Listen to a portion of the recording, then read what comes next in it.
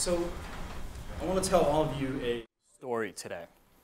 And that story began 6.5 years ago when I was a first-year medical student at this very medical school. The building wasn't nearly as nice. But I went to my white coat ceremony, and my parents came, and it was a very exciting moment. It was especially exciting for my mother, who's a physician, and who's the daughter and granddaughter of a physician, and I come from a family of about 35 doctors, and so this was a great moment for me and for my family. And you know, I started med school optimistic. I wanted to change the world like all medical students wanted to do. And I didn't know exactly what I wanted to do with my life, but I was hopeful and excited, and I felt so privileged and honored to be able to have this experience. And so I started medical school, and I started to sit through classes and lectures, and we went through the whole first-year curriculum. And as I sat in those classes and I started to learn about medicine, my excitement started to turn into frustration. And that frustration was driven by the fact that we were spending a lot of time learning about disease, the pathophysiology of disease. We were learning about how an acute rupture of atherosclerotic plaque could cause it an MI. And we were learning about insulin resistance and how that leads to diabetes. And I started to think about, why are we learning about the pathophysiology of disease and then how to treat that disease and not spending much time on what is the cause of the disease? And what is what's been called the cause of the cause, the root cause of these diseases? And I started to think about the idea that heart disease and diabetes are plaguing our nation. There's a huge burden of disease that we face as a country. And we were really focusing so much on treatment and not prevention. So I became obsessed with this idea of the fact that these diseases, these often fatal diseases, were not only preventable, but actually reversible. And so I said, let me do some research on this and figure out what's going on. How did we end up in this place that we're at? And so like any good student, I went and I started to look things up, and I found some really interesting but obvious information. And I found out that the disease burden, heart disease, diabetes, was being driven by an unhealthy lifestyle, our collective unhealthy lifestyle, our behaviors that were putting us in this position. Oh, skipped it. So Dr. Rena Wing came and she showed us the famous CDC obesity slides. And she talked to us about how obesity was on the rise across the nation to the point where 2/3 of all of us, 2 out of 3 Americans are overweight or obese. And she talked to us about how 60 diseases and counting have been linked to obesity. 2/3 of all diabetes is associated with obesity. 2/3 of all heart disease is associated with obesity. And some of the leading forms of cancer are also associated with obesity. And so I wanted to figure out, how did we get here in the first place? And so I did research, and some of the answers were obvious. And you saw the first slide. You know, this is how we exercise, which is to say that we don't exercise. And in fact, 90% of us, 90% of the people in this room probably don't exercise on a regular basis. And we've adopted behaviors that, if we step back and thought about them, would probably embarrass ourselves. We take the elevator to the 2nd floor even when we're perfectly capable of walking, taking the stairs. When we go to the grocery store, we get consumed by road rage, fighting for the parking space right next to the door, when we can easily park 10 spots away and walk. And so I said, obviously we have a sedentary lifestyle. But what's the other half of the equation? The other half of the equation is that we eat like this. And we have to live in a society where bigger is better. The bigger your car, the better. The bigger your house, the better. The more food that you can pile on your plate at the Old Country Buffet, the better. And we become so addicted to eating high-calorie, unhealthy fast food, and we're so lazy that we won't even get out of our car to get that food. We'll actually drive through the restaurant and have somebody hand it to us as we sit in the driver's seat. And I started to think about, okay, well, there's a lot of personal decisions that are being made, and we've adopted this unhealthy lifestyle, but what's happening on a national level? And what about national leadership? And it turns out that we've had historically very poor national leadership. We live in a society where ketchup and pizza are considered vegetables as far as school lunches are concerned. We live in a society where physical education is being cut out of the curriculum so we can spend more time teaching to the test.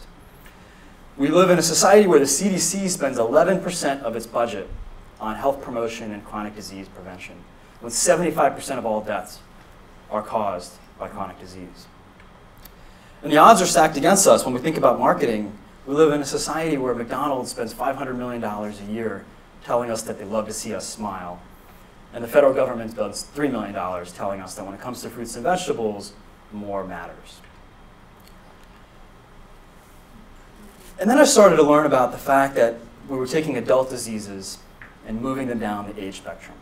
So what we used to call adult onset diabetes, we now just call type 2 diabetes, because you can be 10 years old and have it. And there are now case reports of teenagers having triple and quadruple bypass surgeries, lifestyle related. And that data point frightened me, and it should probably frighten you. And as I was doing all this research and becoming passionate about prevention and trying to understand the root cause of all this, I began to see patients in the clinic during our doctoring course. And I noticed three things in those patients that sparked my imagination.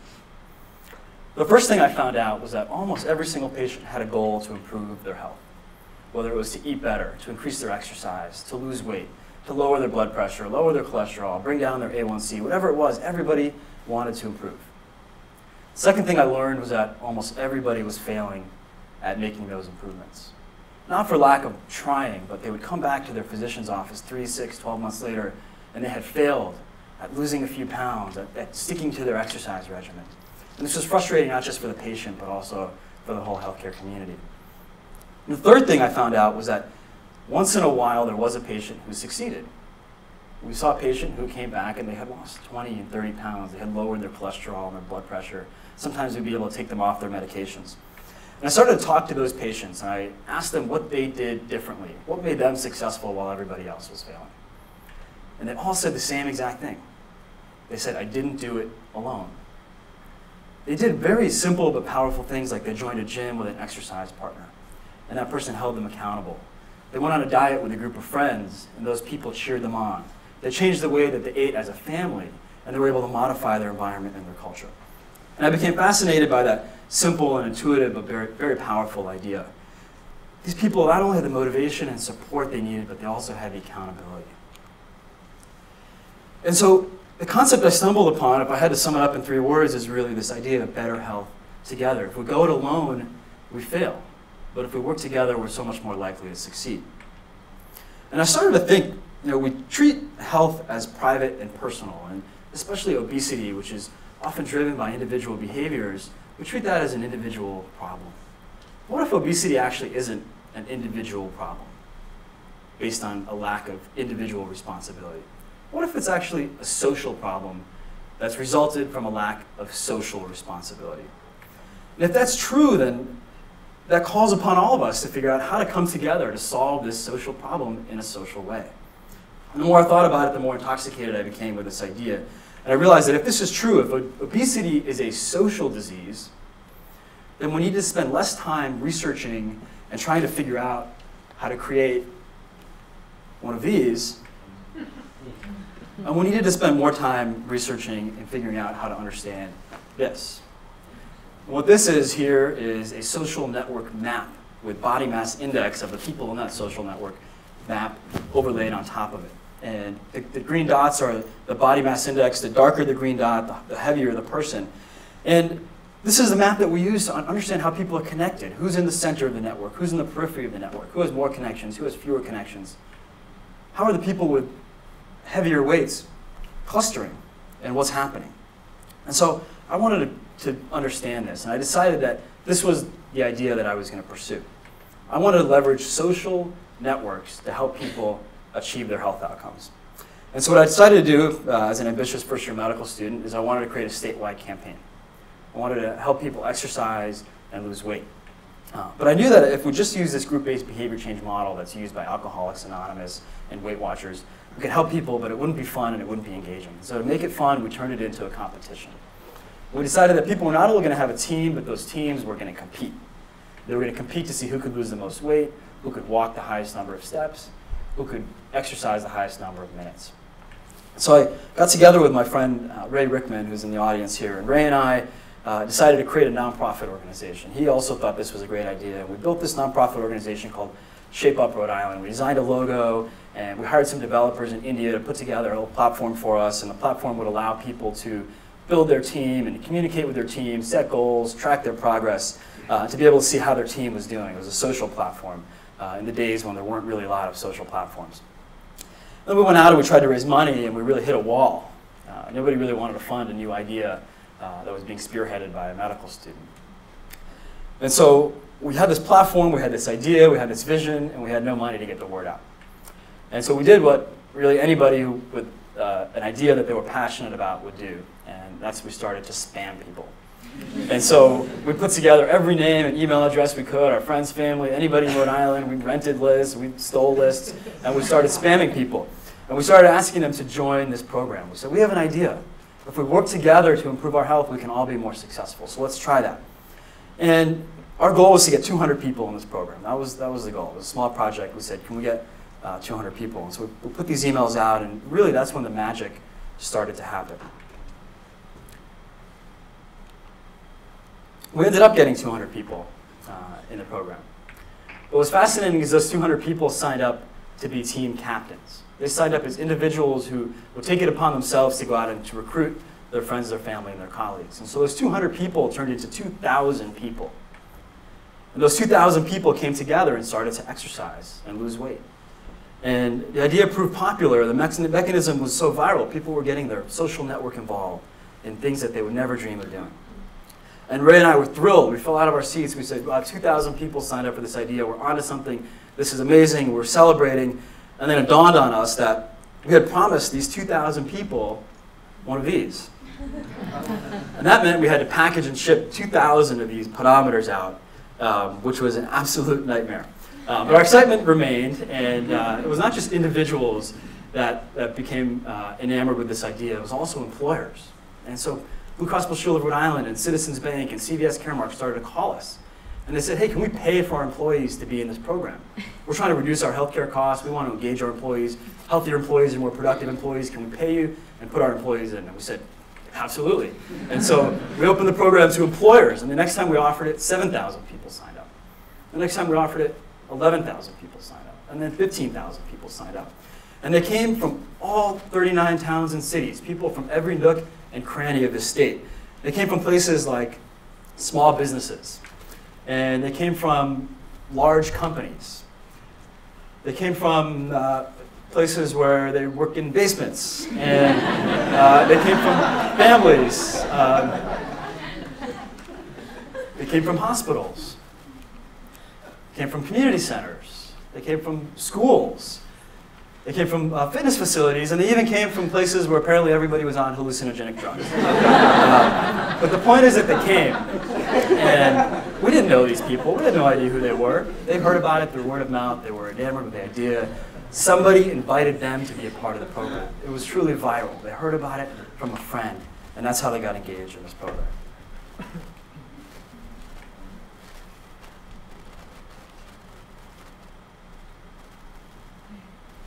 And so when we look at the participation of all these teams, we've been doing this now for 6 years, the numbers turn out to be pretty remarkable. 10,000 teams have signed up and participated in the program from all across Rhode Island. And those teams, because they have to have a certain number of people, ended up representing 70,000 participants. And because we live in such a small state, those 70,000 participants equal 10% of the adult population. And not only did people engage with the program in droves, but the results that they achieved were remarkable. And what happened is that the success stories started to pour in. This is actually a success story that came to me yesterday. This is a woman who's participating in our program, and over the last 8 months, she's lost 55 pounds. And she said, I've transformed my life thanks to the social support. And the stories roll in all the time. People losing 30, 40, 50 pounds for the first time in their life, losing any amount of weight. We have people who write to us and say, I walked my first 5K. Or people who say, I ran my first 5K. Or people who say, I ran my first marathon. Or I'm training for an Ironman. I had one gentleman who came up to me in tears and he said, you know, I feel so bad. I only lost 10 pounds in your program. He said, you know, that 10 pounds took 40 pounds of pressure off my knees. And for the first time in 10 years, I was able to get out of my wheelchair and walk. We had people who write to us and said, you know, I was going to get knee surgery because of the pain in my knees, but I started to walk and exercise, and that pain is now gone. And I'm going to avoid that knee surgery. We have people who lower their blood pressure, lower their LDL, lower their A1C. We have people who reverse their diabetes and go off their metformin. And we have doctors who call us and say, what are you doing? You know, how did this happen? You know, these patients I've been trying to work with to get them to lose weight for so long, finally we're able to transform their lifestyle. And I wanted to know what the magic was.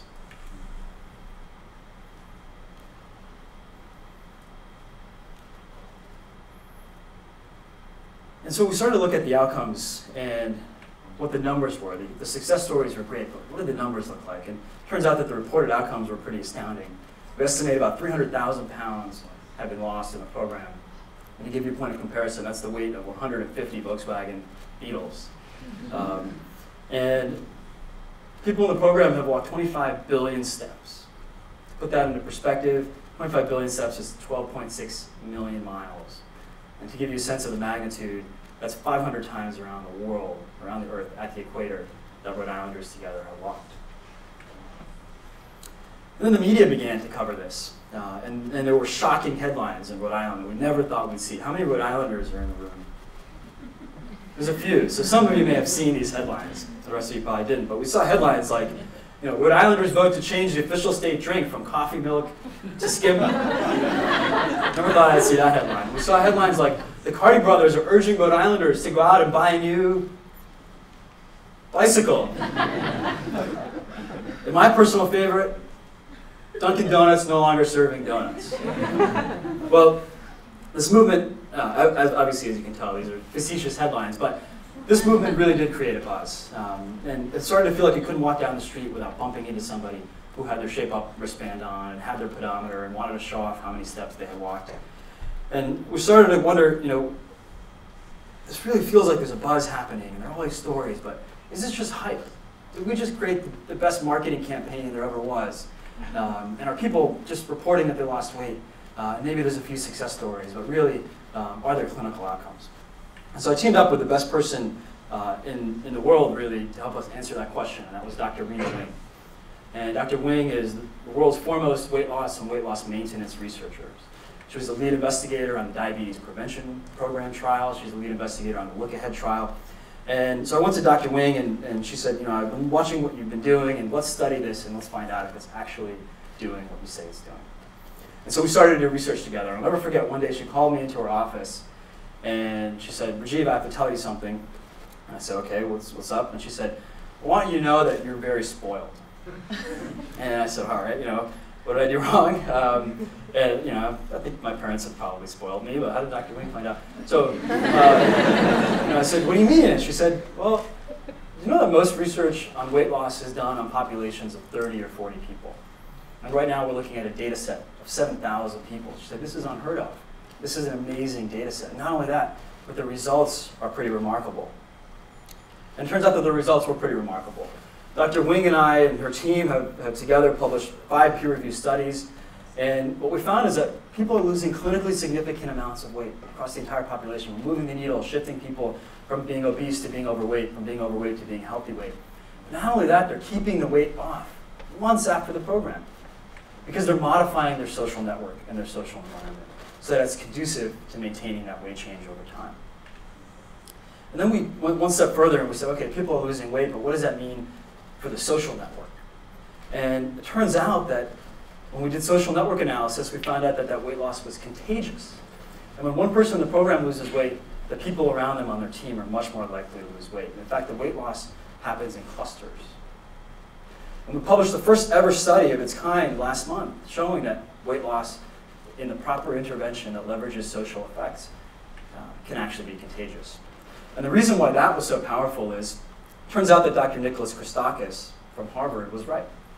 Dr. Christakis several years ago showed us these famous charts from the Framingham obesity study, where he looked at the past 30 years and showed us that over the past 30 years, together as Americans, we were making each other fat. And we were spreading obesity from person to person. And if your friend became obese, you were 171% more likely to become obese during that period of time. And what Dr. Christakis said was that health is social because the behaviors that lead to health are social.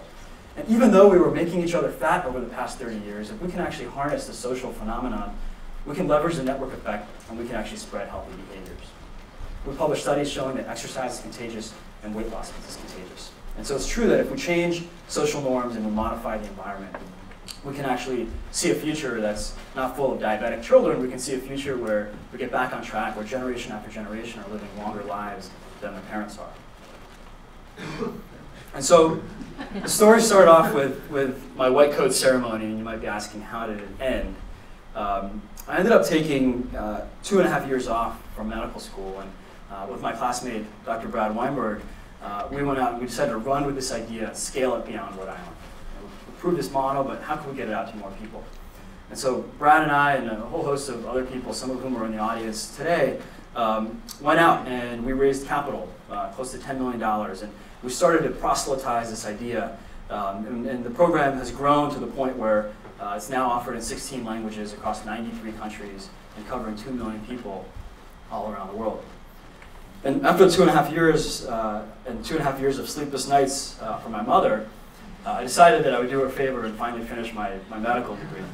I went back to school, and then I was faced with a choice. As a late third year, early fourth year student, was I going to go and practice clinical medicine and do a residency, or did I want to pursue this idea?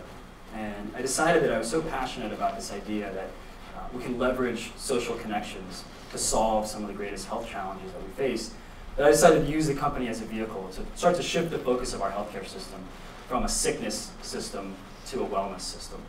And so I did that. And what I'm not saying to all of you who are medical students or undergraduate students that you should drop out of school. If you're on track, you should do a residency, you should absolutely do it. I'm not telling you not to do that. What I am telling you is that whatever you do, if you're in the healthcare space, think about how the greatest health problems that we face are going to be solved, and realize that they're going to be solved not from a top-down solution, in a top-down fashion. They're going to be solved from a bottom-up fashion. And whether you're the CEO of Blue Cross Blue Shield of Rhode Island, or the dean of the medical school, the president of Rhode Island Hospital, whether you're a professor of family medicine, whether you're a medical student, a pre-med student, all of us need to think about this idea of a social approach to healthcare, because it's coming at us faster than you can imagine. It's not just ShapeUp that's working on this. You may have heard of a website like Patients Like Me, where people are tracking rare and chronic diseases, and they're working together not only to support each other, but to create a vast database of biometric data that can be harnessed to look for clinical insights. You may have heard of Saddleback Church and Pastor Rick Warren, who took his thousands of Bible study groups and turned them into health improvement groups. And you have these people who are working together to help each other lose weight and manage their diet. Maybe you're downloading applications like the Eatery on your iPhone, where you're taking pictures of your food and asking your friends to rate how healthy it is. Or maybe you're using a device like I do, like the Fitbit, or the WeThings weight scale, where you're actually tracking your physical activity and your weight, posting it to your social network, and asking the people around you to hold you accountable and to cheer you on. The truth is that it's not going to be a magic drug or a special surgery or some federal policy that's going to solve our obesity epidemic. The solution is going to come from the crowd. It's going to come when we join hands, when we support each other, when we work together to help each other achieve these goals. Because the truth is that social problems require social solutions.